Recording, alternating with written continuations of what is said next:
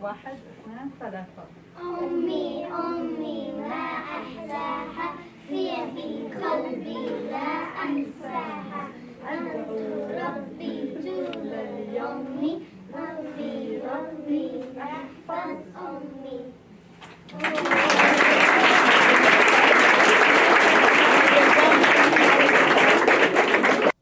Hi, I'm Dr. Deb, and this is Sahifa on Thursday, March 5th, and I am here with the Arab Mothers Association. I'm Huda Al-Mansouri, AMA President. I'm Nisreen Dandashli, Arabic Language Coordinator. I'm Ola Abdo, I'm the Secretary. I'm Alessandra Carta, I'm a member. I'm so happy to work with these Arab moms. Amina Al-Darwish, I'm a board. Rania Sabah, member of AMA. Sha'a Al-Miftah, I'm a board member. Hala Dagher, also, I'm a board member. Arab Mothers Association started 2 years ago, and it started with a passion by these moms for bringing and understanding a greater awareness of Arabic culture and language to the school. All of you are moms here. Let's spend a couple of minutes talking about activities that you have done and why you believe that they are so important for our students. This year we start, like every year we have an agenda. Our agenda is also with the school agenda going. But we focus more on the events, on the Arabic culture and the Qatari culture. This year we celebrate, the first event was Eid al-Adha. We celebrated with the decorations in the corners and with the class parties. Our second event for this year was the International Week.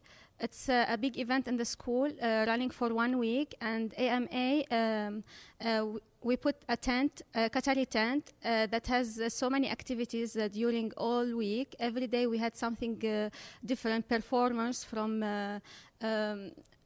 different Arabic countries, including Razif from Qatar, Dabke from Palestine.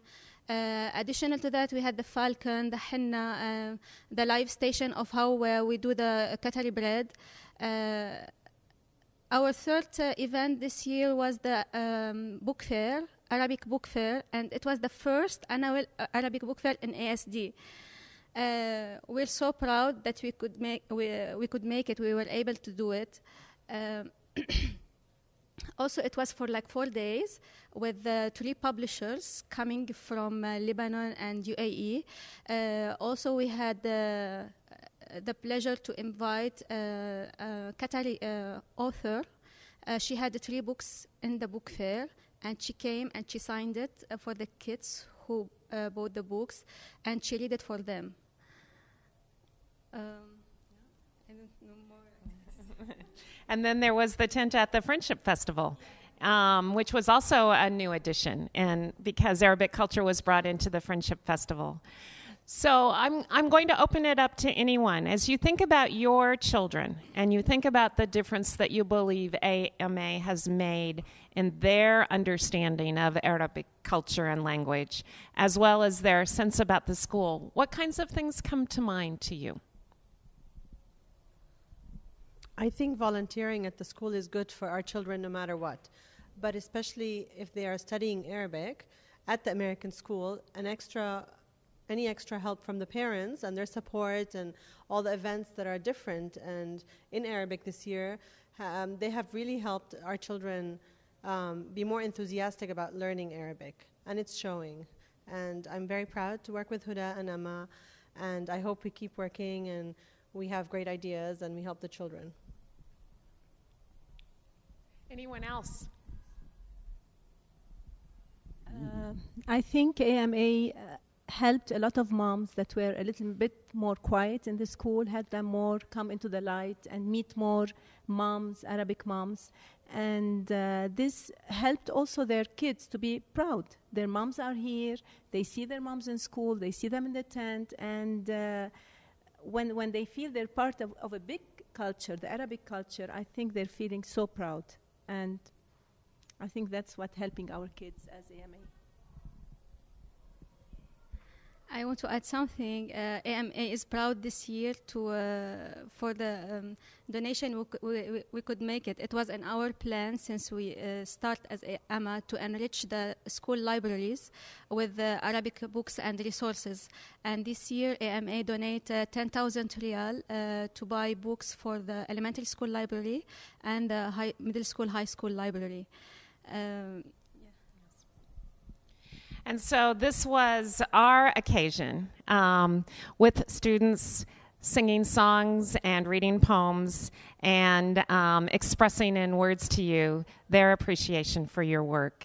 It was also the school's attempt to say thank you for all of your efforts. Please know how much your work means to us and how you have been so important in adding to our understanding of the culture. We see it in our students. We do indeed feel that they have great pride, and as well as those non-Arabic students gaining a much greater understanding. And so on behalf of ASD, AMA, thank you for all that you do. I want to thank you for You're not, it's not in the podcast, Huda. Please put it. I just want to a big thank you for Dr. Deb for all your support. I think AMA start on the right time under your leadership because you were supporting for us all the time, and without you, we couldn't make it. Really, really. Thank you. And that's Sahifa this week. Thank you.